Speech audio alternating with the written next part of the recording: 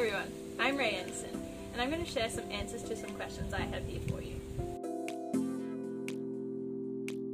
My name's already quite short, so it's hard to make it even shorter for a nickname. So I usually get extensions of my name. I usually get things like Ray Ray, and as a child I got Ray of Sunshine, which is definitely not a nickname. So I'm 23. I compete in athletics, so I do discus and shot put. I also did javelin, but they have taken it out of the Paralympic Games for Tokyo, so I've had to change to shot put.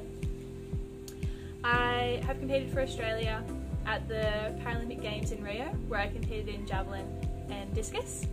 I've also competed at the Commonwealth Games in Glasgow, as well as 2 World Championships, Doha 2015 and London in 2017. I started competing in athletics when I was 13, after we went on a school excursion to the AIS, where I met another Paralympian and realised that it was something that I could pursue as a sporting career. At the time I didn't know that parasport existed. 10 years later I'm still competing for Australia and competing in parasport, which has been an amazing experience. Well, being an athlete, I feel like this isn't the right answer, but 100% has to be chocolate.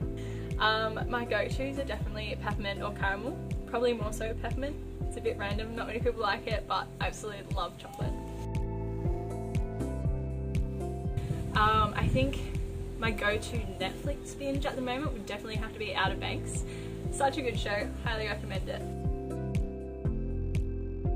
Walking into the opening ceremony for the Commonwealth Games was incredible. It was my first international experience.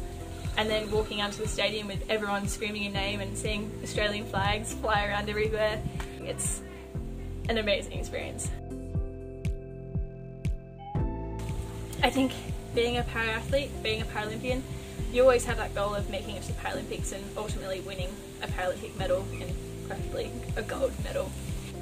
I think for me it's not only chasing that gold medal, it's also enjoying the experience and meeting the people along the way and just enjoying the journey to the medal.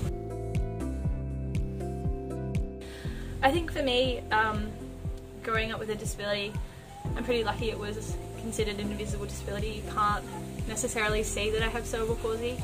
You have to be strong with your self-identity and figure out how you want to see yourself and how you want the world to see you with your disability, and know that you're not alone.